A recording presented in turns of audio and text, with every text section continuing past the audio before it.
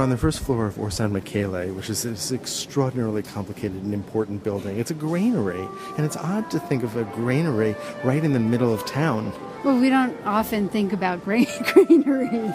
Granaries were a place to store grain. But this was incredibly important because there were years when a town might be under a siege and you couldn't get to the fields, or there might be bad harvests. Right, so right here on the first floor of Orsanmichele, there was a grain market, and it was open. And then upstairs, there were the storage areas, and those are huge spaces. And so this was at one point a church and then became a granary. And there was an image of the Madonna that was located here that was believed to have miraculous powers. And at some point it burned. And then another image of the Virgin was created that also had miraculous powers. With the same powers. And I think we're up to the third version. This is by Bernardo Dotti, but it's surrounded by this extraordinary altar, which was by Orcagna, who we generally think of as a painter. It's an amazing tabernacle housing this miraculous image of the Virgin.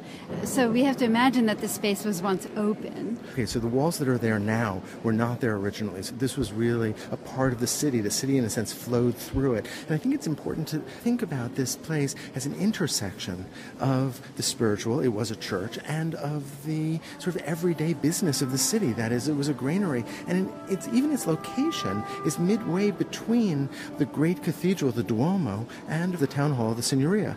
It's here that the first Renaissance sculptures were created for the niches on the outside of this building. It's in this context that the first really humanist Renaissance sculptures are born. Let's go upstairs, because sculptures that used to be in the niches are now all protected upstairs in the area that used to hold the grain. We just climbed up a long flight of stairs, and we entered a large open space filled with the sculptures, the monumental figures that stood on the outside of Orsanmichele in the niches. So now, if you go outside, you see casts of the originals, which are here because it's safer from the elements. To protect them. Yeah. In the very early 15th century, the guilds of Florence each were responsible for completing a figure for a niche on the outside of Orsanmichele, and the guilds each commissioned a sculptor of their choice. And we're sitting in front of Donatello's St. Mark, which was commissioned by the Linen Drapers Guild. Donatello gives us this classical figure. So what is classical about it? I mean, the first thing that I see is, of course, this incredible contrapposto that comes through even under that heavy cloth. I mean, look at the way, for instance, that his right engaged leg, the drape falls down almost as if that's the fluting of a column. And we can see his left knee pressing through the drapery. So Donatello's really reviving contrapposto, which hasn't been seen in Western art in 1,000 years. But it's so beautifully handled. You have the sense of the absolute stability of this figure, and yet the sense of his movement. The thing that's most impressive is the psychological intensity of this figure, which is really overwhelming. There's a sense almost as though, along with the contrapposto, he's going to move and he's going to speak.